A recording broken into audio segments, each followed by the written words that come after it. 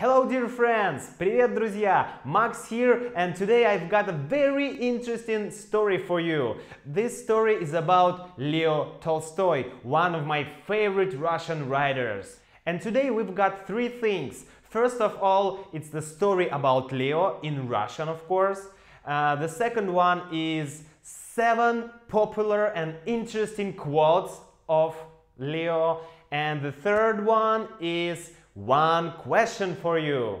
Okay, if you need some translation, so you can find full PDF transcription just below this video in the commentary section. Okay, let's go. Граф Лев Николаевич Толстой родился в 1828 году, недалеко от города Тула. В молодости он был очень азартным игроком в карты, любил выпить, шумные вечеринки и женщин. Однажды он даже проиграл в карты одно из зданий в своем поместье. В 34 года он начал карьеру писателя и очень быстро стал одним из самых известных писателей в России и, пожалуй, в мире. Все знают его самое популярное произведение «Война и мир», которое он писал более 6 лет. Со временем его взгляды сильно менялись, и он оставил в прошлом шумные вечеринки и светские развлечения. Он хотел жить простой жизнью, больше трудиться вместе с крестьянами на поле, не иметь богатств, но жить по совести и правде. Также он стал вегетарианцем.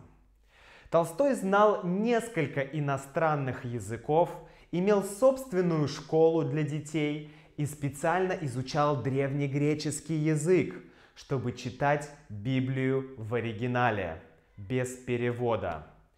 Это чтение дало ему его собственное понимание, что такое христианство, и он ушел из православной церкви.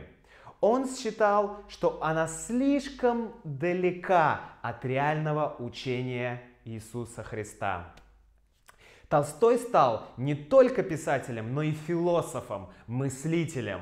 Махатма Ганди считал его своим наставником, а идеи Толстого о мире, ненасилии, честности и доброте оказывали сильное влияние на многих людей во всем мире.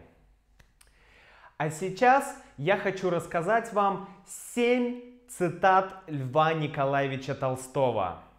Надеюсь, они вам понравятся. Цитата первая. «Без любви жить легче, но без нее нет смысла». Цитата вторая. «Дело не в том, чтобы знать много, а в том, чтобы знать самое нужное». Цитата третья. «Одно из самых удивительных заблуждений, что счастье человека в том, чтобы ничего не делать». Цитата четвертая. «У меня нет всего, что я люблю, но я люблю все, что у меня есть». Цитата пятая. «Счастлив тот, кто счастлив у себя дома». Цитата шестая. «И нет величия там, где нет простоты, добра и правды». Замечательно. И цитата седьмая, последняя. «Мудрый человек требует всего только от себя. Ничтожный же человек требует всего от других». Итак, а сейчас у меня есть один вопрос для вас. Напишите мне, какая из этих цитат ближе всего вам. Спасибо большое, что смотрели это видео. Я очень это ценю. И я очень ценю все комментарии, лайки и подписки, что вы ставите. До встречи в следующем видео.